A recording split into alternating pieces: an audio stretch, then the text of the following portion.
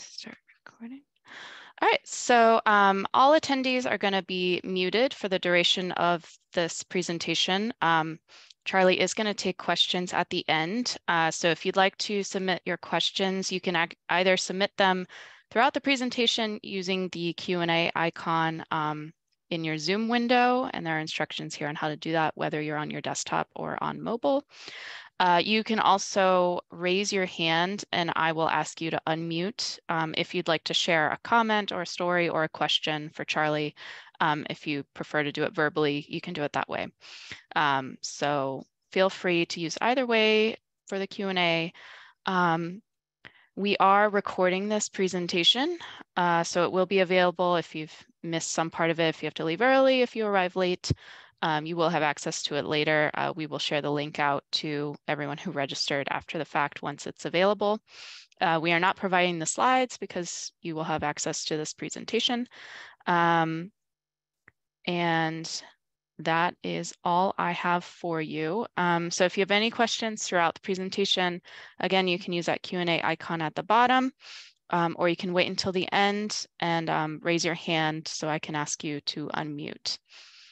We have a very great crowd here. So I'm going to go ahead and hand this over to Judy Knudsen, the manager of our Center for Local History, to introduce our speaker, Charlie Clark.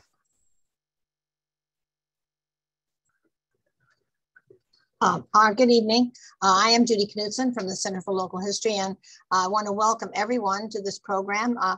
And Charlie Clark, who's going to speak to us this evening about a somewhat unknown period in Arlington's history. Charlie is a longtime journalist in the Washington, D.C. area, and he also writes a weekly column for the Falls Church News Press, which is our man in Arlington. Over the years, he's been a frequent visitor to the Center for Local History and has written several books about Arlington's history, all of which I highly recommend. He has a new book out, which is a departure from his usual writing. It's called My Gap Year Reinterpreted, and it's a rewrite of a diary he wrote when he was 18 and during a nine-month hitchhiking tour of 9 countries in Europe and in North Africa. So be on the lookout for that. But now it is my great pleasure to turn the program over to Charlie. All right.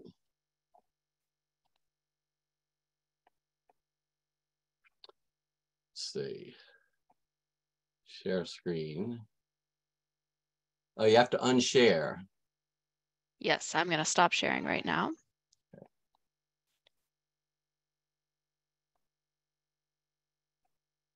Okay.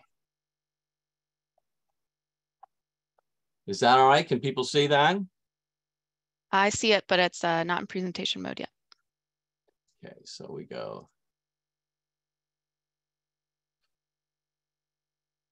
Okay. How's that, everybody? That's great. Welcome to this grim topic, but it remains fascinating after all these years. Just this summer, as the campaign season heated up, there's lots of references, hostile rhetoric involving Nazi themes. There's a murder defendant in Reston, I was just reading in August, who his social media had all kinds of praise for Adolf Hitler. And just last year, on a pleasanter note, the Public Broadcasting Service did a wonderful British drama called Ridley Road, in which George Lincoln Rockwell was portrayed coming over to England in 1962. So it's a topic that is still with us, regrettably, and I wanted to show people a little more about why Arlington is linked to this dramatic national story. This is a picture which I will go into more detail on later, but it was taken in August of 2017 on the 50th anniversary of the assassination of George Lincoln Rockwell, which took place right at the Dominion Hills Shopping Center on Wilson Boulevard. Now, when I was a child, we would drive through Arlington with my parents, and we would see the Nazis' headquarters, which I'll show you in a minute. My neighbors up the street where I grew up was the Levine family, who were the founders and owners of Mario's Pizza. They were a Jewish family, and this is a shot of Rockwell protesting the fact that he would not, they wouldn't serve him and his party mates. And it just showed you how it was just so strange in only 15 years after World War II, 15 years after a lot of Arlingtonian veterans were fighting the Nazis, that these characters were running around here.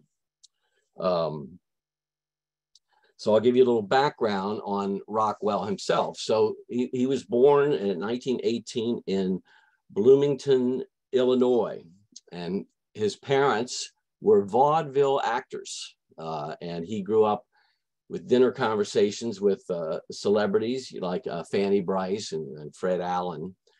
And he went off, they moved to Maine in later years, and he went to Brown University, went to a private school in New England. He went to Brown University and the Pratt Institute, where he studied art. And in the end of World War II, and then again during the Korean War, he was in the Navy as a commander, and he was stationed during the naval years in Iceland. And there he met and married, as his second marriage, married an Icelandic woman.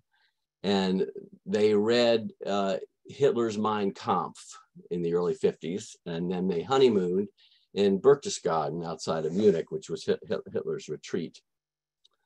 And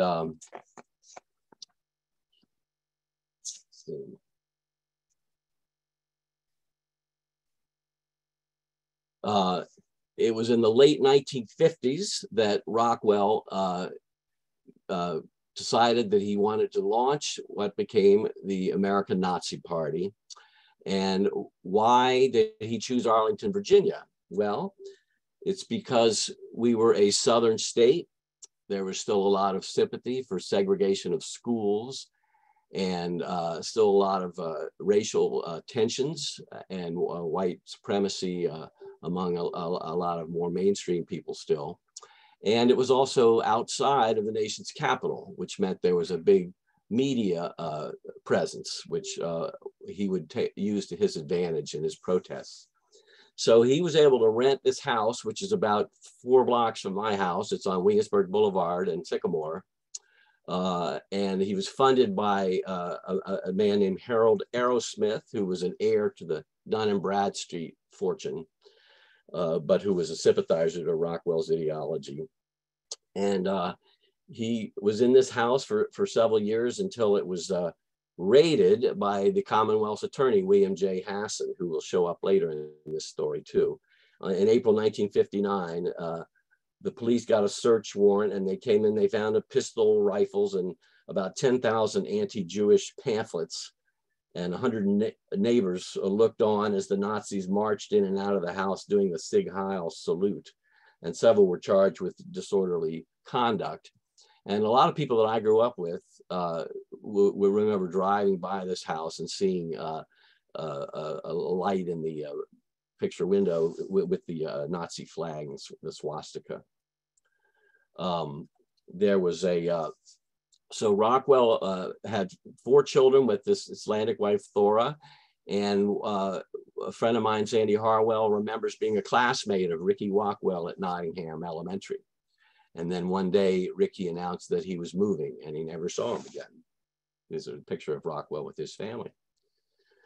So the Nazis set up, they had a printing business that allowed them to earn some money, and they were publicity hounds. They organized a lot of rallies.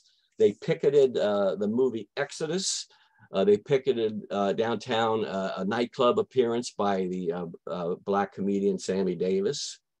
They organized rallies at the Ellipse near the White House. And they went up to New York City, where they were eventually banned. They were there during a visit by the Israeli President Ben Gurion. It was in 1962 that the Virginia General Assembly condemned Rockwell as an enemy of the state. He began to show up in pop culture. He Bob Dylan mentions him in his song called the John Birch Paranoid Blues. In 1966, he gave a detailed interview to Playboy magazine, and the interviewer was one Alex Haley, who would go on to write the autobiography of Malcolm X, and then in the late 70s, the TV drama Roots. And in the TV version of Roots, George Lincoln Rockwell was played by Marlon Brando. So they also traveled around the country, the Nazis. They disrupted civil rights rallies down south, and they spoke on a lot of college campuses. That's how Rockwell earned a lot of his money, with speaking fees. And in 1965, Rockwell ran for governor, and he got 6,366 votes. So this is a shot of the house, 928 North Randolph Street. It's now a high-rise apartment in Ballston, but I remember this when I would drive by it, asking my parents what the heck that sign meant. White man fight, help smash the black revolution now. And you can see some of his cronies sitting out in front of it. And there was a couple of famous episodes where a Washington Lee student named Ricky Farber, who was Jewish, walked by the house one day, and they had an exchange of words, and the Nazi ran out and grabbed him and took him into the house, and they tied him up and scared him, and eventually they were arrested and convicted of kidnapping. There's other stories about the Nazis harassing black student athletes too, and I later heard Reggie Harrison, the famous W&L graduate who went on to play pro football, say that he was laughing when the Nazis were using the N-word on him. They called him a big fat N-word, and he said, "I don't like people calling me fat." And inside the members of the Nazis, maybe 30 or so in this location, there was a couple of Jewish members, one of which was Daniel Burroughs, who would go on to commit suicide. And there was testimony about what life was like living inside this house, where Rockwell supposedly hogged all the food, and there was a lot of tension between people who were unemployed. Here you have this close-up of the same house, and they have their hours as if they really would like visitors. You can imagine how scary it might be to visit him. And they did have a craving for publicity. You got to remember that, and I'll get to that in a second. And so they invited a photographer from the Northern Virginia Sun, Xander Hollander, and a reporter and a part-time photographer named Jack Hiller. And Jack was a high school teacher in Virginia. He came to one of my earlier talks on this subject and shared with me some of the pictures. Here's the crew, tells you about how many. It looks like about 20 or so in front of the same house on Randolph Street. And here is the interior of the house, and the Jack Hiller took these pictures. They're preparing to go downtown to a big rally on the mall. Now, it's interesting, in December of 1965, the IRS locked the party out of this Randolph Street house for failure to pay taxes. It's about $7,000. And they confiscated their printing equipment, which forced the Nazis to move. They moved the printing down to Fredericksburg, Virginia. But they set up in another temporary location, and then at a house which I'll get to in just a second. Now here's Rockwell. People, I've spoken to lots of people who met him, and he was charismatic. He was 6'4". A 19-year-old William and Mary student tape recorded an interview with him back in '67, and he said, "He never hesitates when he speaks. He almost glows with confidence. It's easy to see how he can use his power on ignorant people." And Ruby Pierce, who was an employee of the Dominion Hills laundromat, the Econo Wash, who was present when he was assassinated, may have been the last person to talk to him. She was saying he was polite and charming. He was tall and handsome and looked like a businessman. And I have a theory myself, that having read a fair amount about him, is that one of his so-called skills would be that he is willing to shock people.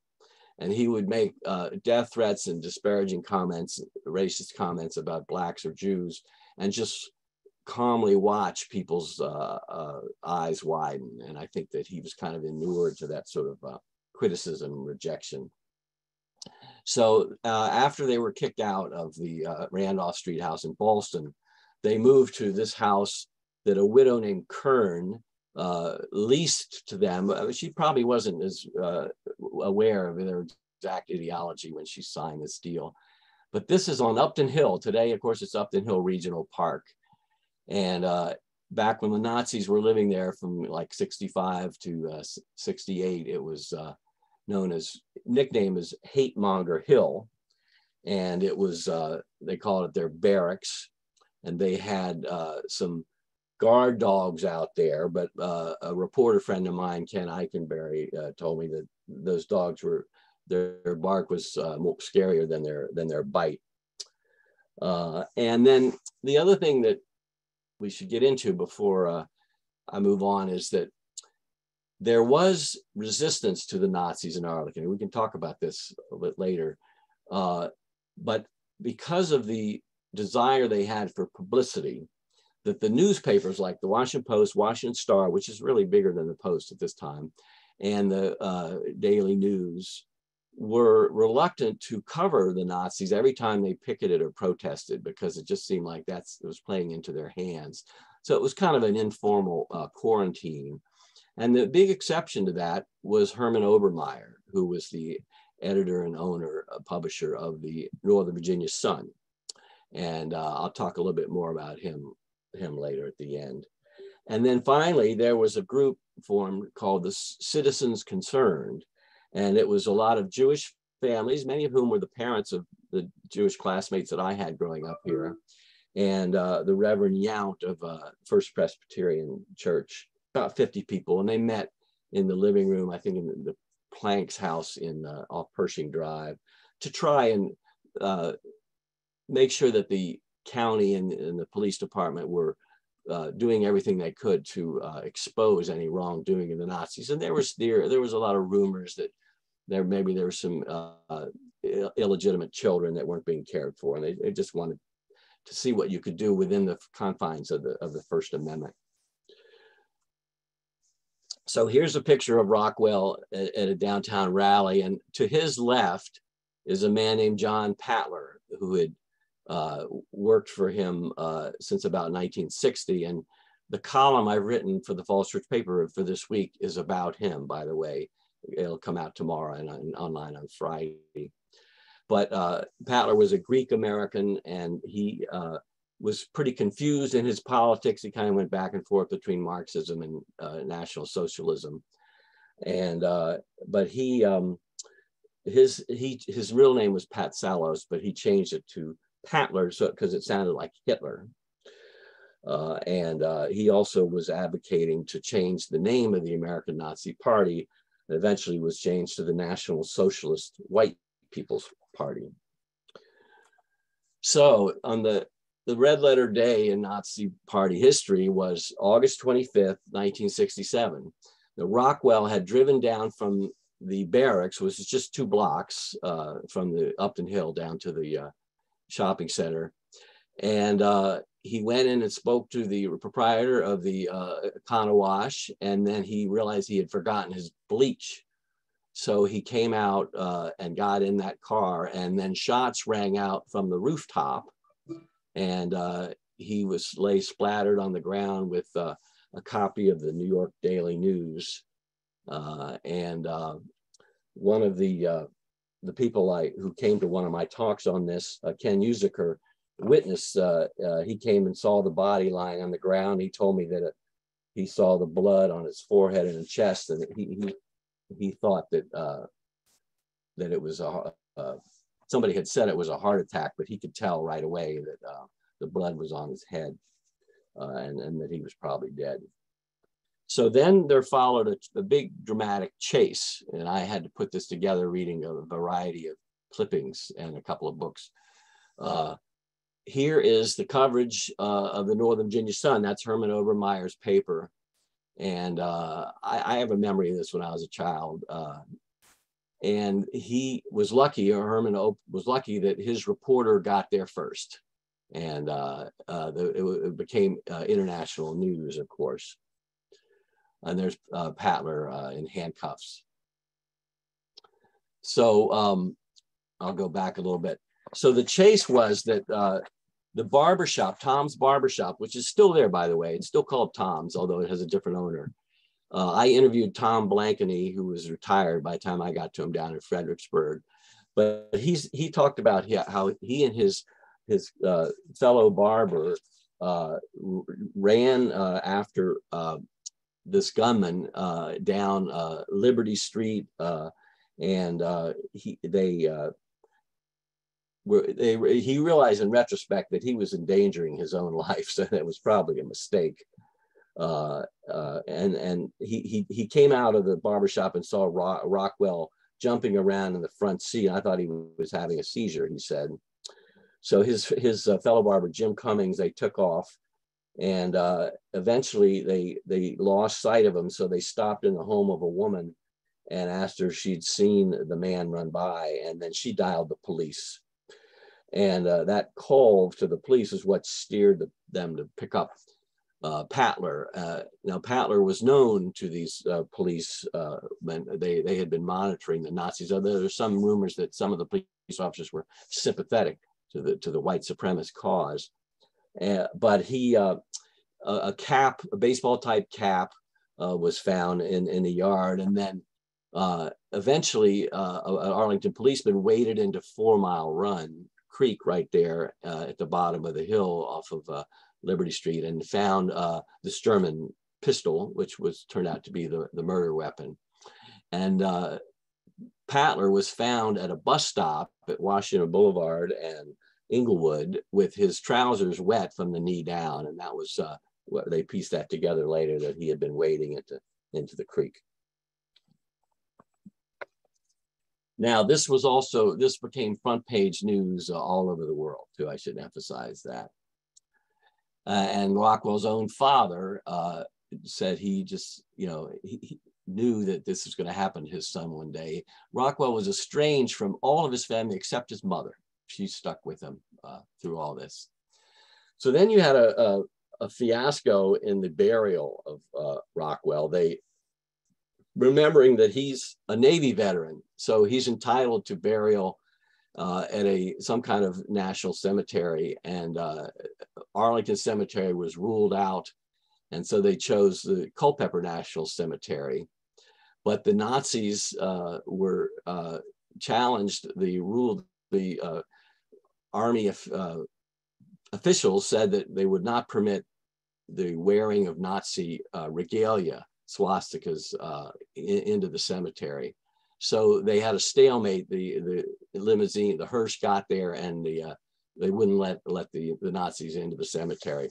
So Rockwell ended up being cremated, and his successor, a man named Matt Cale, who didn't have anywhere near the charisma of Rockwell, eventually took the ashes, we think, up to Wisconsin.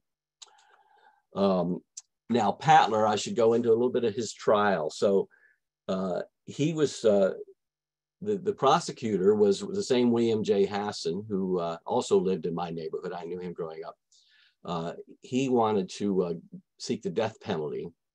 But you got to remember that there's mixed feelings about the killing of Rockwell. So, I mean, yes, this is a murder, and yes, they have to enforce the law, but there's people who think that Rockwell got what he deserved. So, and then, of course, in Virginia, it's unlike most states, the juries determine not just guilt or innocence, but also the sentencing. So Patler is represented by a team of lawyers, one of whom is Helen Lane. I've written about her too. She was a very conservative member of the Arlington School Board in the 50s, went to law school later. And they finally, the jury of, it's 10 men and 2 women. They took 4 hours. They found Patler guilty, and they sentenced him to 20 years in prison. And he tried to appeal that to the Virginia Supreme Court. And he was eventually paroled after just slightly under 8 years total. There were some other legal issues there. And he went back to New York City and changed his name back to his original John Christ Patsalos. And he became a commercial artist, freelance cartoonist in New York City.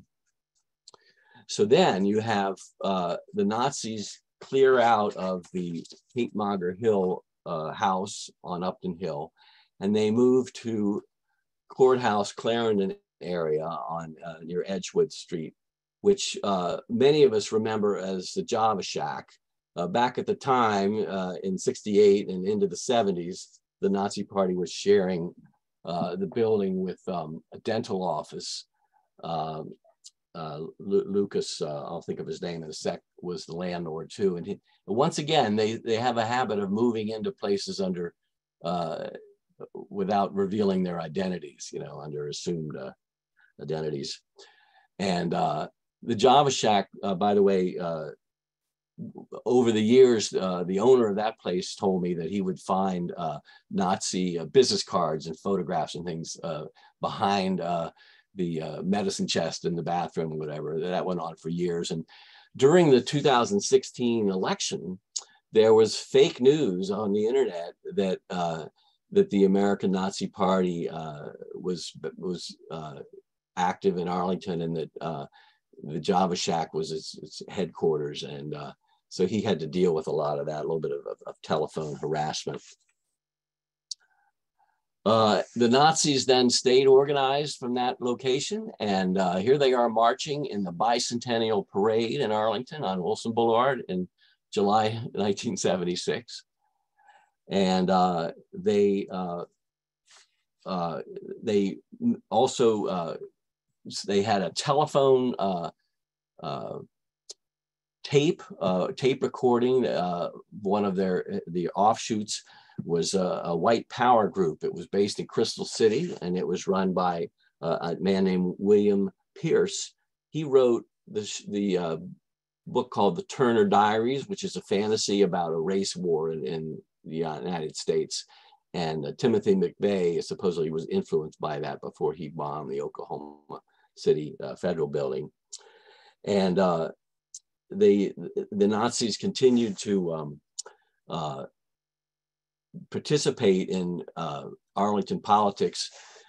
They had tried to rent the Yorktown High School building to have an evening meeting. And they tried to do this as far back as 1971, which is right after I graduated from Yorktown.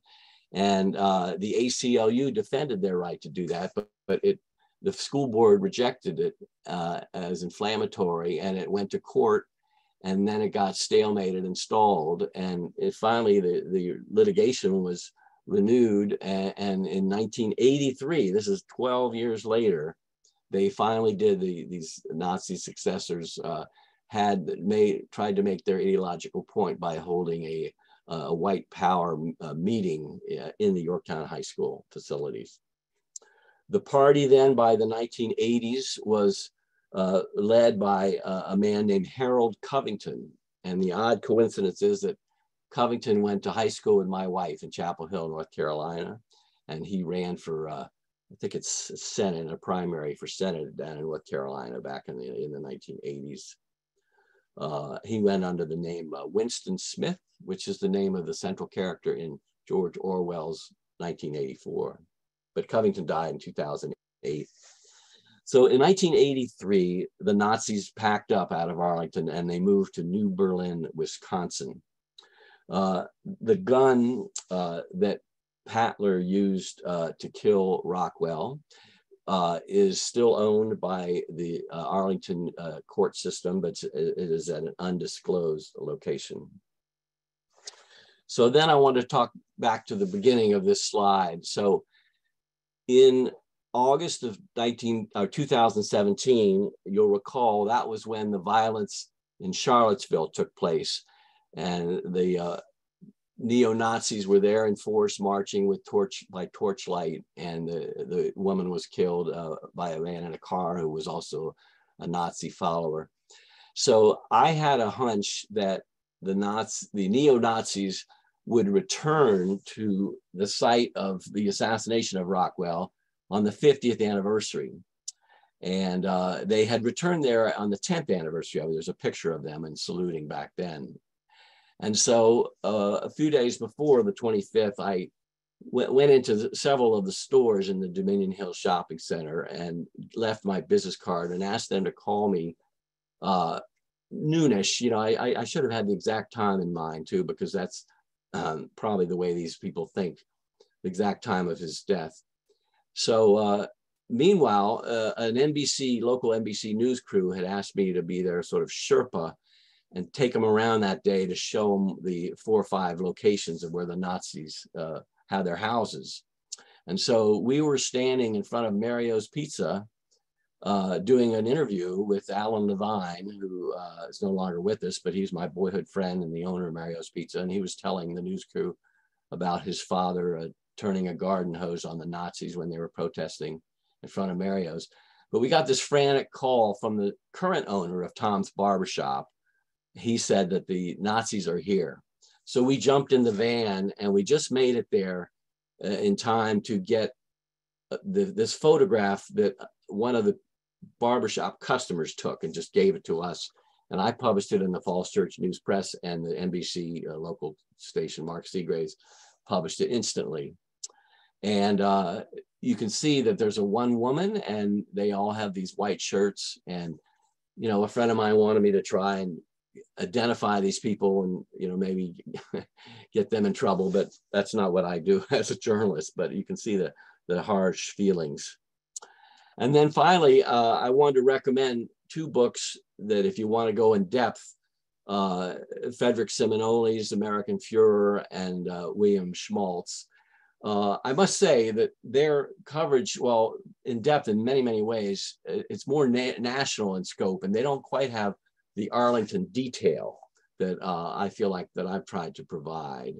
And Judy, these were, I think, de-accessioned at some point by the library over the years. They used to have them, and I don't know, somebody maybe didn't recognize that they had an Arlington angle to it, but that's all right. They're, you all can listen to Zoom lectures by journalists like me and still get a good understanding of it, I hope. And then finally, I wanted to give a tribute to one other source, is Herman Obermeyer, who when I was a kid, he was a familiar figure because he was the owner of the Sun Gazette. Now it's called Sun Gazette, Northern Virginia Sun. He bought it in 1959 or 60 from some New Deal liberals, and he turned it into a more conservative paper. And he covered the Nazis' presence in a lot of detail. Herman was Jewish. He had attended the Nuremberg trials as a young soldier in 1945. And he felt very strongly that they needed to be monitored and exposed. And Rockwell corresponded with him, and they had a kind of a dueling letters. I've read some of the letters. And Herman published a lot of his photographs. They ended up at the Neiman Center in Harvard University, but a lot of the collection from the Sun Gazette in a paperback, which I have copies of. And then I got to know Herman personally. He died about 3 or 4 years ago, but in like 2014, 15, he hired me to be on a part-time member of his staff. I still had my day job, so I would go over there once or twice a week. And he wanted to reassemble and do a better version of his book on the American Nazi Party and the role that he had played in keeping them in the monitored in the limelight. And unfortunately, the book, we never got to do it. His time came, and but I wanted to just thank him for his input on this too. So that's my presentation. And as Judith said, I'm happy to take questions, but also if people have comments or anecdotes, I'd be happy to listen, hear those too, which I always learn something too from the audience on this. So thank you. Thank you so much. Thank you so much, Charlie. We have had a few questions come in during the presentation. Alan asks, which of the present stores in the Dominion Hills retail strip was Rockwell shot in front of? Well, let's see. I'm trying to visualize the way it looks today. I mean, Tom's Barbershop is really the key to it. The Econo Wash is no longer there. Let's go back. If you want me to go back to, let's see, there's a hairstylist. You know, now you have the Meridian Pint, and you have a shoe repair and laundry, but you don't have, you have a soccer and sports store. But the Tom's Barbershop is still there. So you can see where the barbershop is in this picture.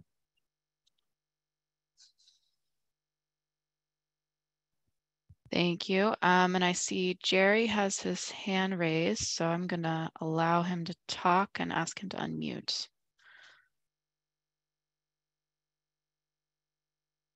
See if he'll...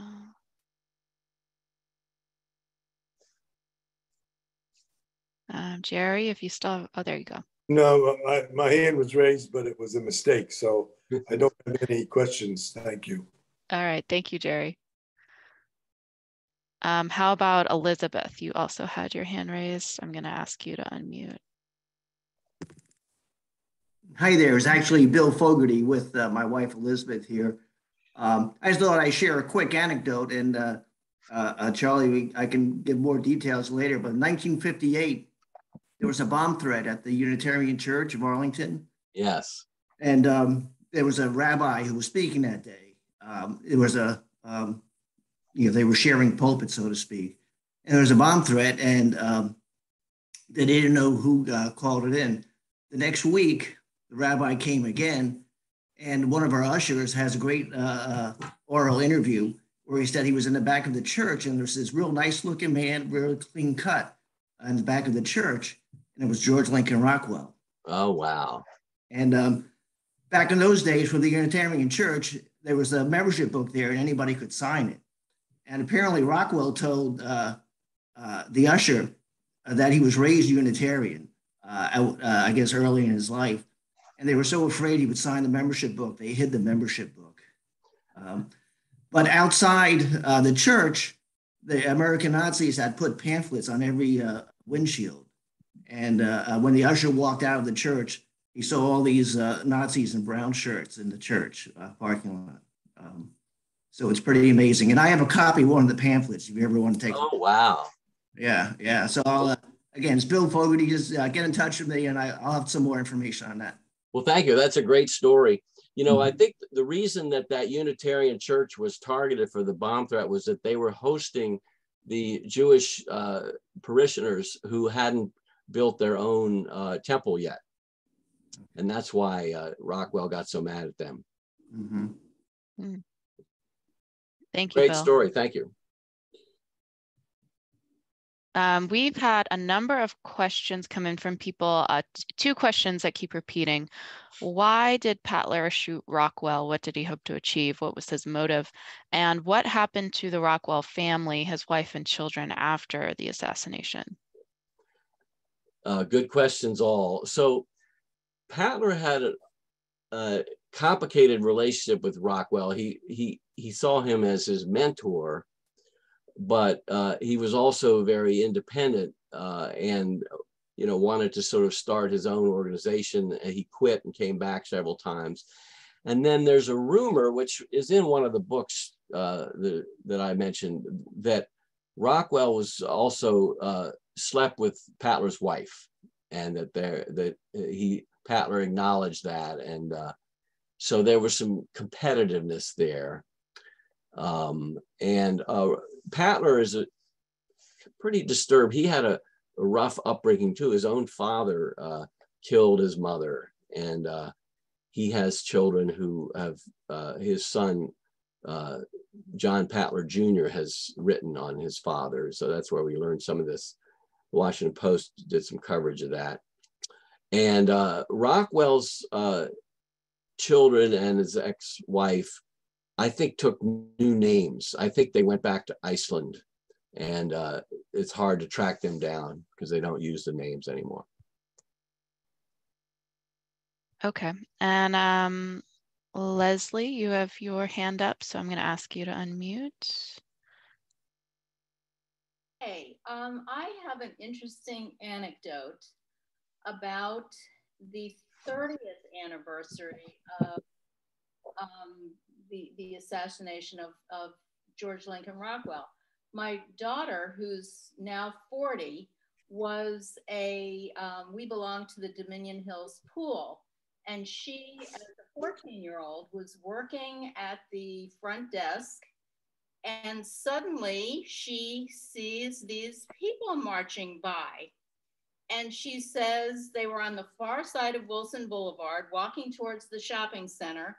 And she says she remembers seeing the flag and thinking, gosh, is that a Nazi flag? And then there was a gust of wind that blew the flag so she could see it clearly. And at first she couldn't, as I said, she couldn't tell what it was, but then the gust of wind. So she was completely freaked out. I'm Jewish, so of course she had a good understanding of Nazism and the Holocaust. And it was, you know, she says she'll never forget it. Wow. She says, I actually snapped a photo of your photo of the 2017, and she said she remembers them wearing the same black trousers, white shirts. And oh, wow. She says there were at least twice as many people in that march as were in your photograph of 2017. Well, thank you. I wanted to add, my wife is always nudging me to remember to add this. So that day in 2017, when those 8 Nazis returned for just 10 minutes, the good citizens of Dominion Hills on Facebook organized a flash mob for that night to have a "We Hate Has No Home Here" rally at the Dominion Hills Shopping Center. My wife and I then attended that. And there were 70 or 80 people there, just to say that that those characters who were there earlier in the day do not really represent Arlington. So. Well, thank you. This has been absolutely fascinating. Oh, well, good. And I have to tell you that this happened to her in 1997, and in 1998, I went to work for the Holocaust Museum. Oh, okay. Thank you, Leslie. We have a comment from Peter who said the building on Franklin Road was actually owned by a sympathizer through an outfit called the Asgard Press. Oh, okay. So just interesting. I will take a look for that. Thank you, Peter. And Michael asks, did you mention that Rockwell had a wealthy patron early on in his Nazi career? Yes. Harold Arrowsmith was a real racist, and he was wealthy Baltimorean. And I tracked him down. He went over to Germany after the civil rights movement. He just could not deal with the fact that blacks were rising in status in America. And so the last I heard about him, he was in the 70s. He was over in Germany. And so he died with all this wealth, and they tracked down his heir, who was a gentleman living down in Fredericksburg. And I tried to track him down too, but I had no luck with that. But that money from Dun and Bradstreet is still around. You know, that's like 100-year-old business catalog, you know, Dun and Bradstreet numbers for different businesses. And so it's mysterious how Arrowsmith was so, and eventually I think Rockwell and he parted ways. I think they got fed up with each other on tactics. All right, and we have a few questions asking about sort of how much support for the Nazis was in the Arlington area. So people have asked, is there currently a Nazi or neo-Nazi group active in Northern Virginia? How many Nazis were located in Arlington with Rockwell at that time? Can you talk a little bit more about that? Yeah, well, nationwide, he probably had, this is just estimates, but he probably had fewer than 100, maybe 30 or 40 in the Washington area. You know, they had some followers in the Deep South and in Chicago area. The successor groups, you know, have different names.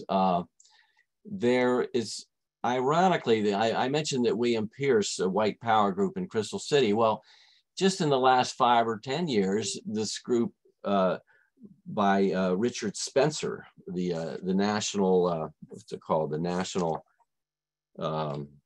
Policy Institute, they were in Crystal City, and they were openly white supremacist. They moved to Alexandria about 4 or 5 years ago.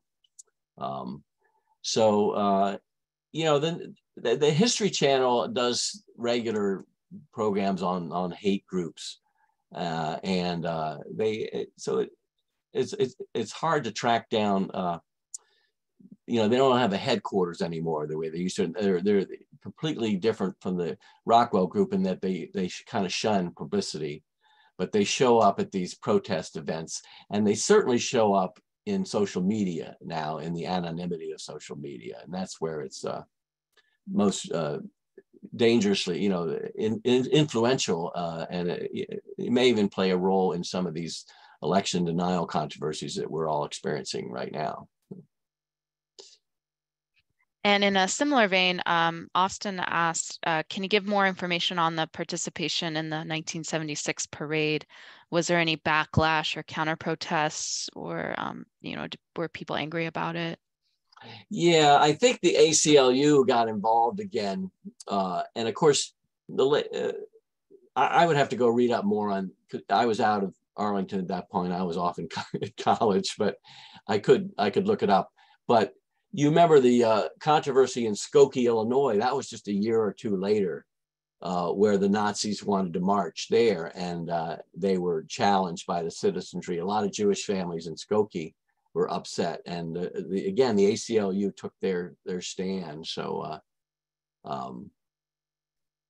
but you know, what I find astonishing is when they were marching in the Bicentennial Parade, everybody who was living in Arlington knew that we had Nazis in our midst by then, but that faded away. And so after the 80s and 90s, and then when I started to do this research, which would be the early 2000s, and I've just accumulated in the last 20 years, but people are stunned. They had no idea. And the younger generation still needs to learn that. It's hard for them to understand how that can happen. Absolutely.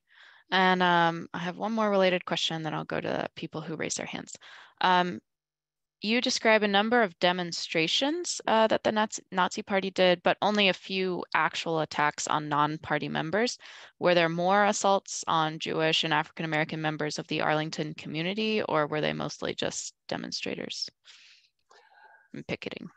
Well, I mentioned the Ricky Farber episode. Yeah, I don't think that they were as violent as the ones that we saw in Charlottesville in 2017.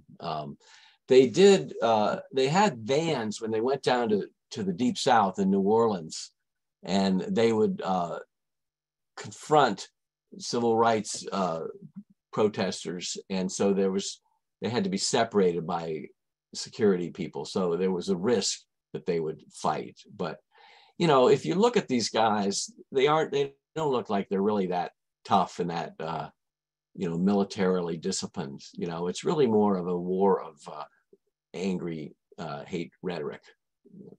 And if you look at their propaganda, they have all these parodies of Anne Frank, and several of them were artists, Rockwell included, and they would draw these very unflattering images. And the pamphlets, this gentleman, Mr. Fogarty, who has the pamphlet, I bet you some of those artwork is in that too. It's so, yeah, I don't think they were as much of a spread of violence as just ideology and hatred. All right, Stephen, I'm going to ask you to unmute.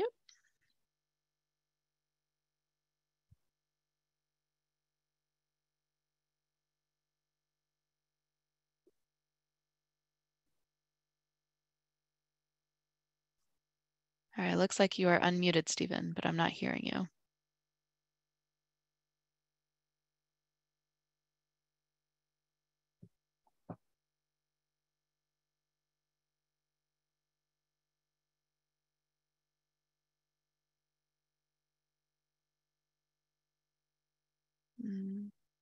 Stephen, are you there?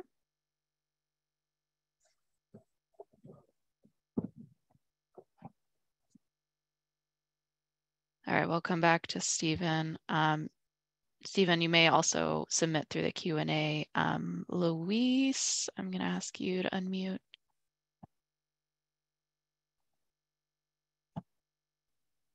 Whoops, now you are.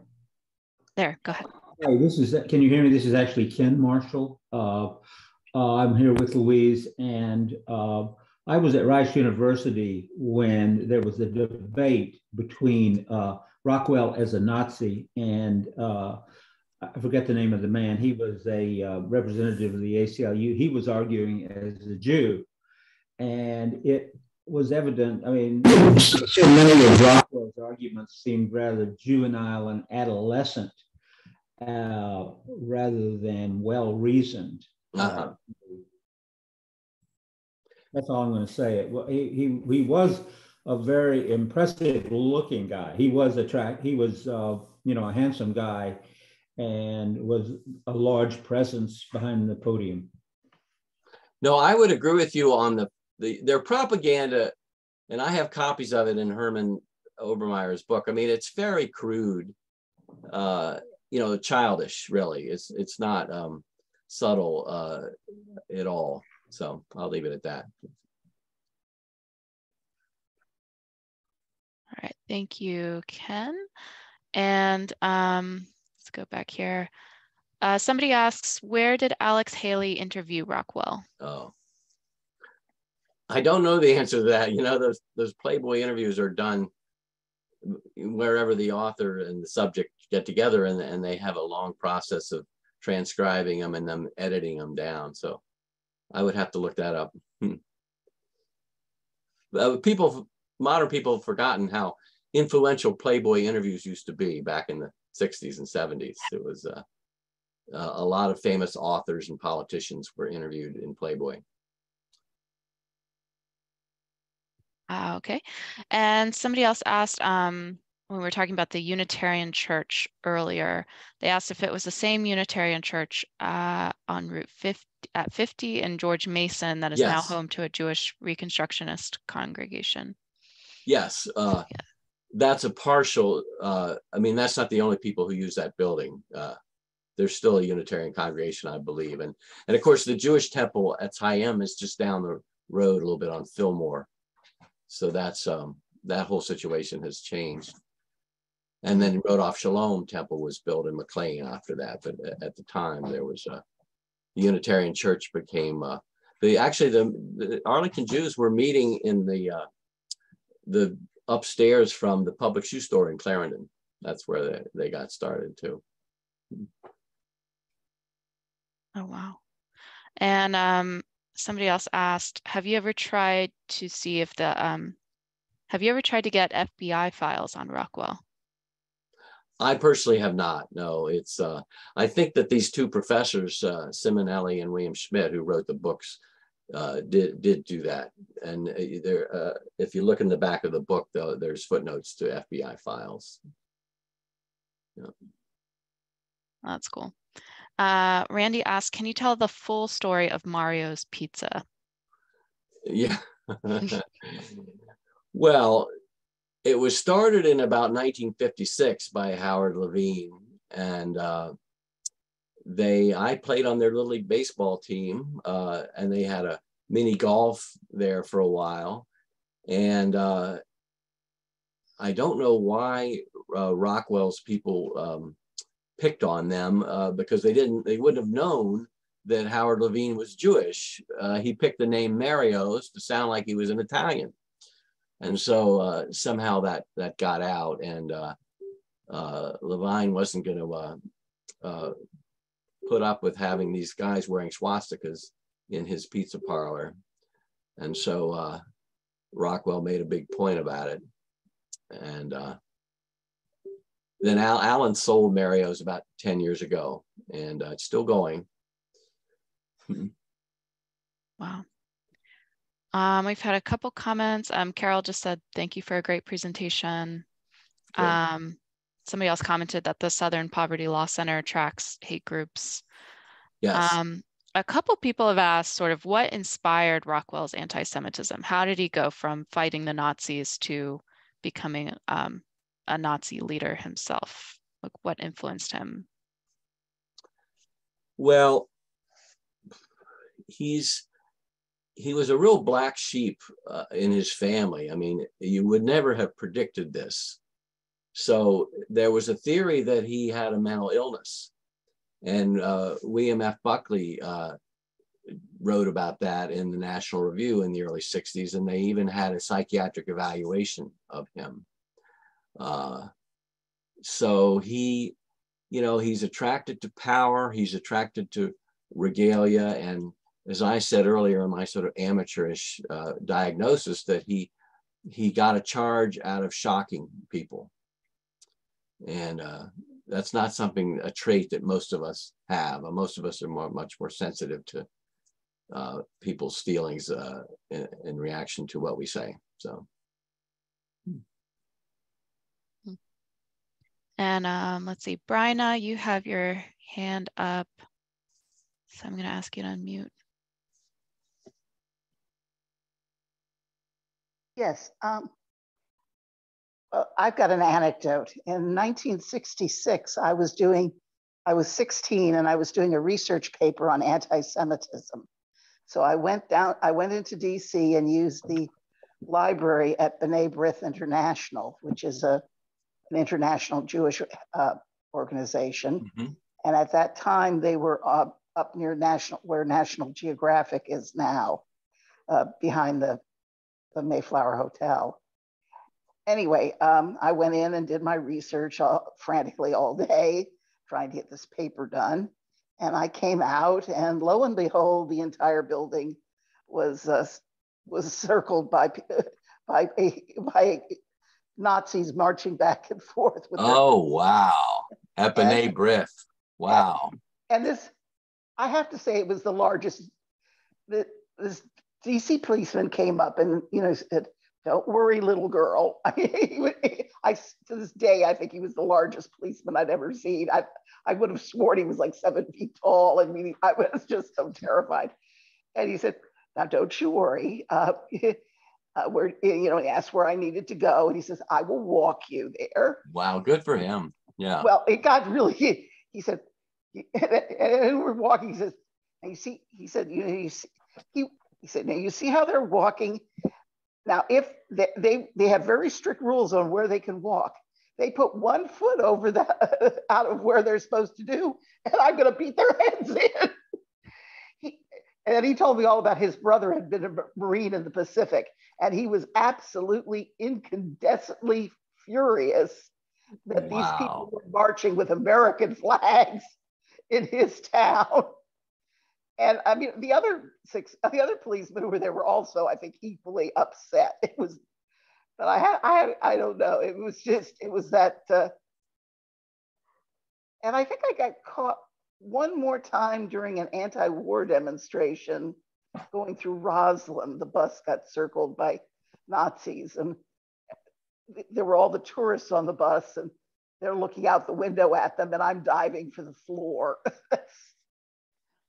Well, it just reminds me that the original Nazis used fear, and a lot of their symbolism and torches and nighttime rallies and uniforms that stood out were designed, like remember the SS, which is a military unit, but it has the lightning bolts. It's the idea of fear, and it can make regalia and other symbols can make a sort of very average looking man look more like of a threat.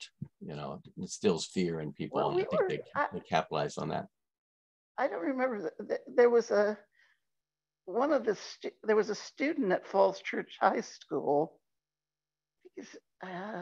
He was think he was going to be valedictorian one year, and that would have also been, and he was shot through the house window, and that everyone was saying it was because the person who shot him didn't think a Jew should be valedictorian of a Southern high school.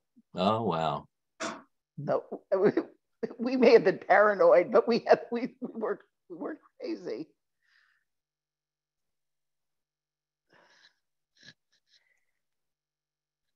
All right, thank you, Bryna, for sharing your story. Let's see, we have quite a few questions left. I know we're over time, so I'm going to try and zoom through these. When did the Nazis leave the location on Wilson Boulevard near or above the coffee shop? 1983.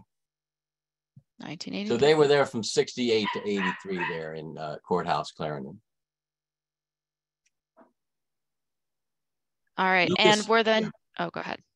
Well, there was a dentist and former county board member, Lucas Blevin. His name finally came to me. He's the one who shared the building with them and was not happy when he figured out who they were after they signed the lease and all that. Mm. And someone asked, were the neo-Nazis in Charlottesville in 2017 the successors of Rockwell's group in Arlington, or was it a separate group? I haven't seen a direct connection. You know, with the internet nowadays, they don't have to go learn the Arlington history in order to get interested in the Nazis. And, you know, there's a lot of neo-Nazi groups in Idaho. It's interesting. That's where a lot of Idaho, I don't want to disparage the state of Idaho in case there's some Idahoans in the audience here, but I mean, it's a very white population there demographically. And so there's a lot of racist types who gravitate to that state, which is not to say everybody there is a racist, but you get my drift. So. Mm-hmm. In a similar thread, was there any overlap with the KKK, which was still active in Arlington in the late 1950s? Yeah, and the KKK was renewed a little bit in the certainly in the 20s, but then in the 50s and 60s in reaction to the civil rights era. So there were some members of the Nazi Party who also joined the KKK. One of them was this Dan Burroughs, the one who committed suicide when it was revealed that he was actually Jewish. So yeah, it would attract the same sort of drifters, I would say. But you also got to remember that Virginia was a segregated state in the 1950s and early 60s. And the schools, as you all know, Arlington was the first to have a school integrated in 1959. So, and Rockwell, you know, he got 6,300 votes running for governor. So there's, you know, it's not like racism was a thing of the past. I mean, there was some overlap with mainstream conservatism or just people who accepted the status quo, which included segregated schools. And that was one of the big issues for Rockwell, was to keep the schools segregated. Hmm. And speaking of the Jewish member of the Arlington Nazi Party, someone asked if you could tell us a little bit more about that, about his story. Well, there's a book by two New York Times reporters, Arthur Gelb, about Dan Burroughs.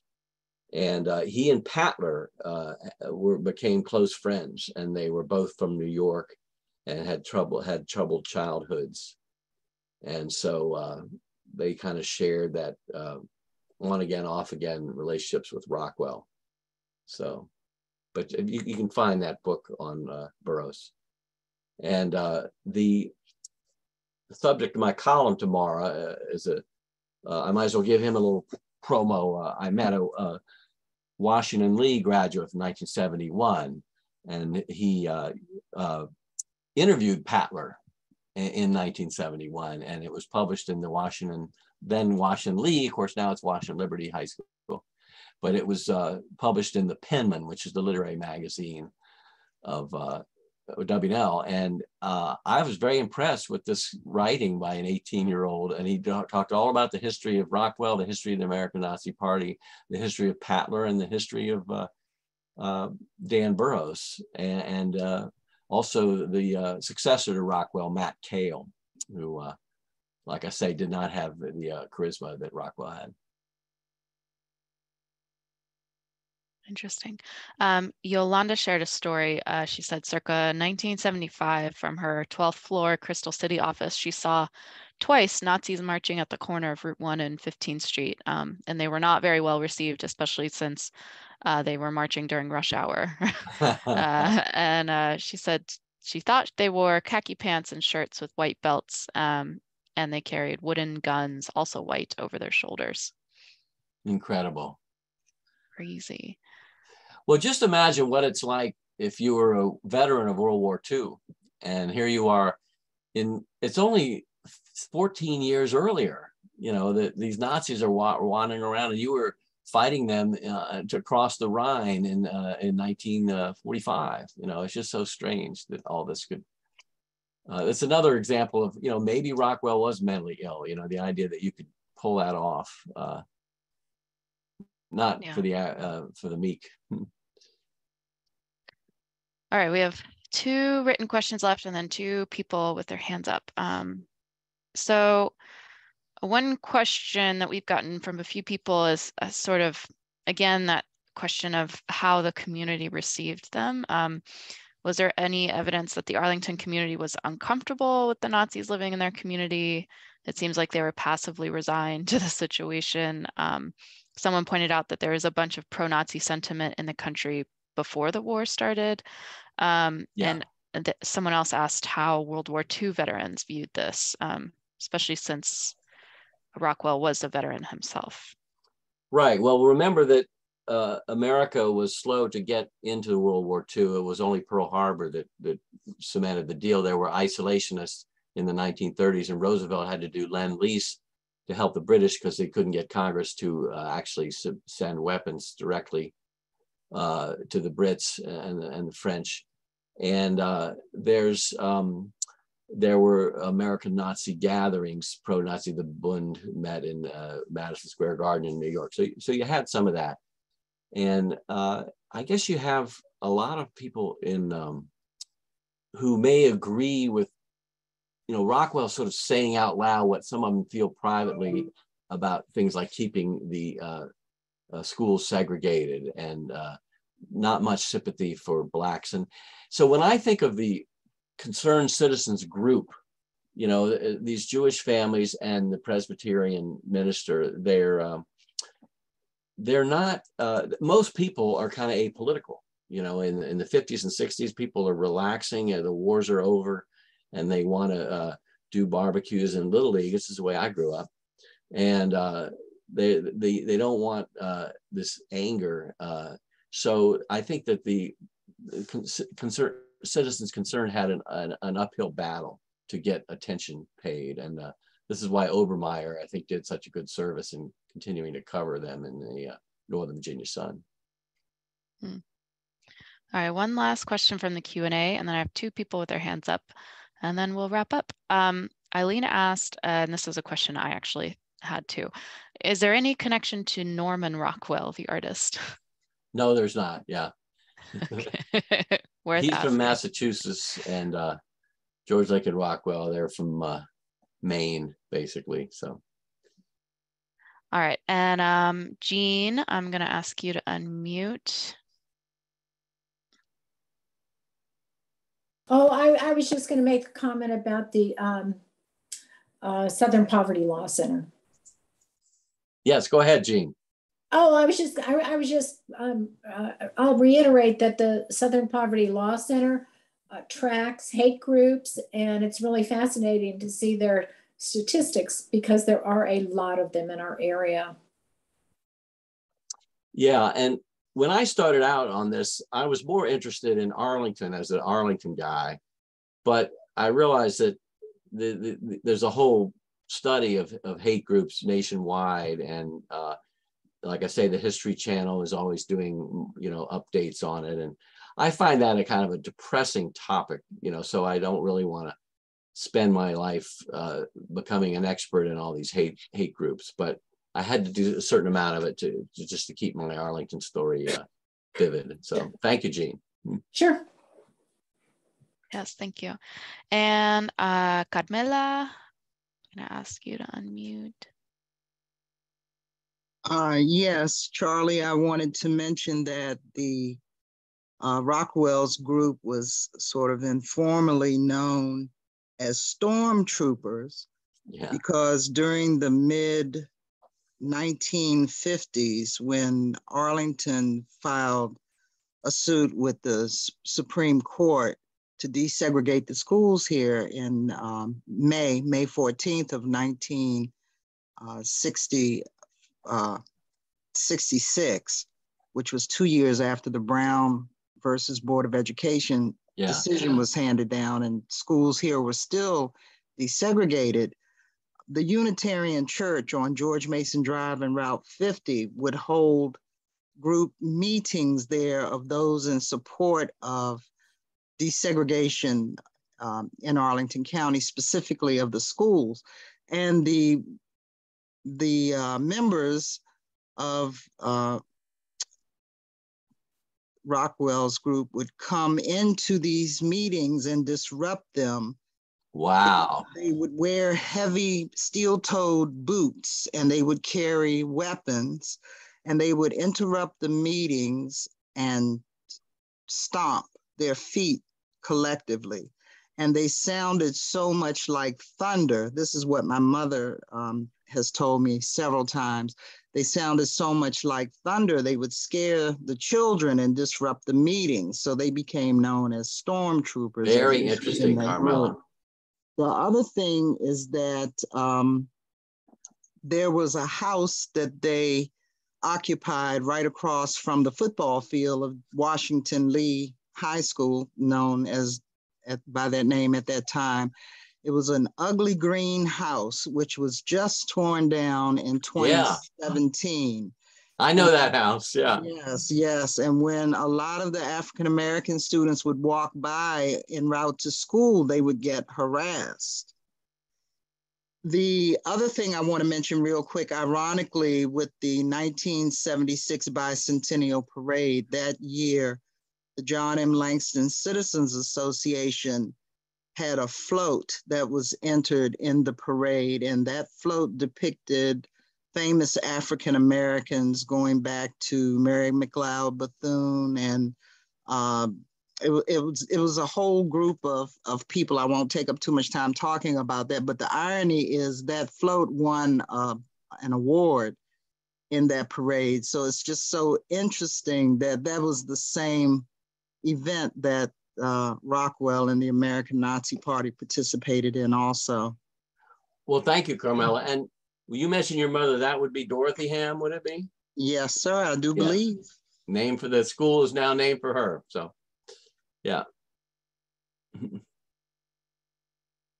All right, thank you so much, Carmela. We have one more question come in. Do you know the name of the rabbi at the Unitarian Church? I'm so sorry, I don't. It's very random. Yeah. All right, and those are all of our questions. So thank you again, Charlie. I guess if there's one question just to wrap up, if people have anecdotes that they want to share with you afterwards, can they reach out to you, or so are you I'll still give doing you your my research? email address, and Mr. Fogarty said he had the pamphlet. I'd be interested in seeing that. So you can reach me on AOL.com. My email address is cclarkjed, that's CClarkjedd at AOL.com.